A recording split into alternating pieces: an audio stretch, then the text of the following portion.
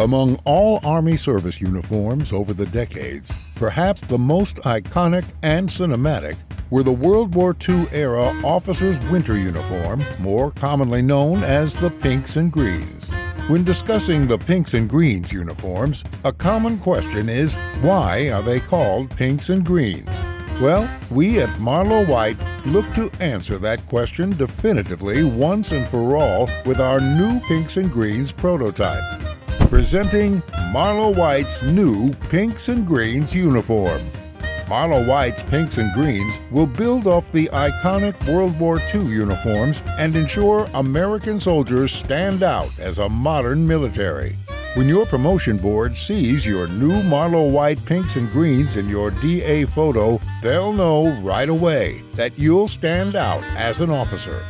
When the news arrives of the official release of the pinks and greens, remember where you saw these colors first, because Marlow White will ensure that nobody ever asks you again, why are they called pinks and greens?